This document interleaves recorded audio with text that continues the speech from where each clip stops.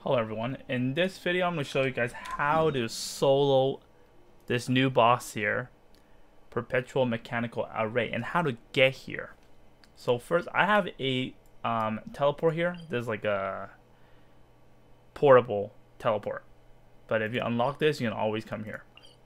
And then you climb to the top of the mountain, summon the Electrogranum, and then you teleport yourself to the boss. This boss is not hard to deal with. I think any attack would do decent damage, so you don't have to specifically bring a element or a character for this. I do believe the boss only has 4 types of attacks, and then one form is a summon. So I'm going to show you guys his attack pattern and how to dodge them. Okay, the plunge attack is pretty straightforward. The red circle is the indicator where it's going to drop, and basically just dodge before it drops. This laser attack is somewhat similar, except it causes an explosion and the attack radius is a little bit smaller. This attack, it shoots a laser beam as long as you stay outside of the range, or if you have a shield then you can block it or you can dodge it. This attack is a slasher. This one's a little bit hard to dodge, I'm a little bit too close, but with enough practice it's very easy to dodge.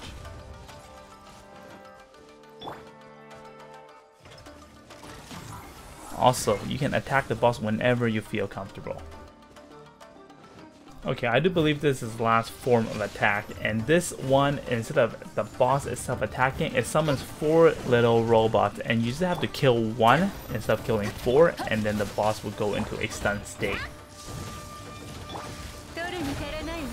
They all attack at the same time, so it's a little bit hard to dodge, so I do recommend either using your elemental burst as E-frame escape or bring a shield.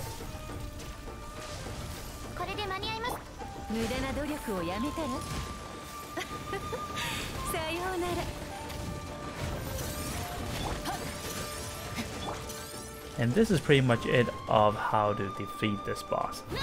Good luck to your clear, and thanks for watching. See you guys next time. Bye bye.